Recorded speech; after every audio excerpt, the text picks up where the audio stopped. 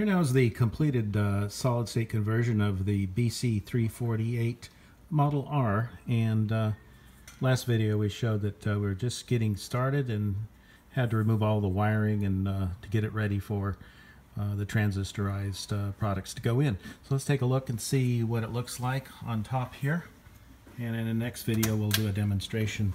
So as you can see, the tubes are removed, and you can also see that there are some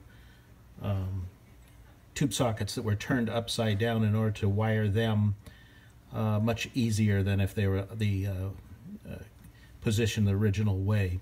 So there you can see some transistors and some ceramic capacitors and resistors, and then there's the tuning units. Inside here is the local oscillator,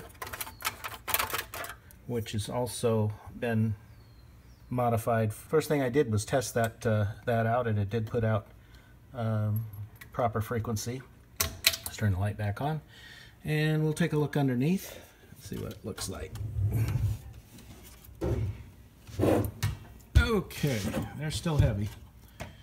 All right, so this is the bulk of where all the work has been done, and you can see that everything is solid state. Here's the power transformer, 25 volt AC transformer. Installed a DC regulator, and there's a little kit, put it together, and really well made.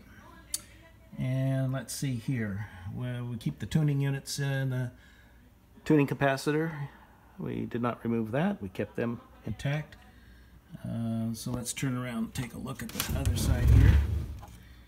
Okay, let's see if we can do this without dropping it. Okay, the other side shows the back of the tuning units, and then of course this is where the old dynamotor used to go. So let's take a look from this side here, and again you can see, oh, I did put the RF chokes on top. You can see in there there's 3 RF chokes that are on top. It was just easier to wire them on top. Kind of liked it. And I did the same thing with these. The RF chokes are on the other side. The next video will show how it operates. We'll see you then.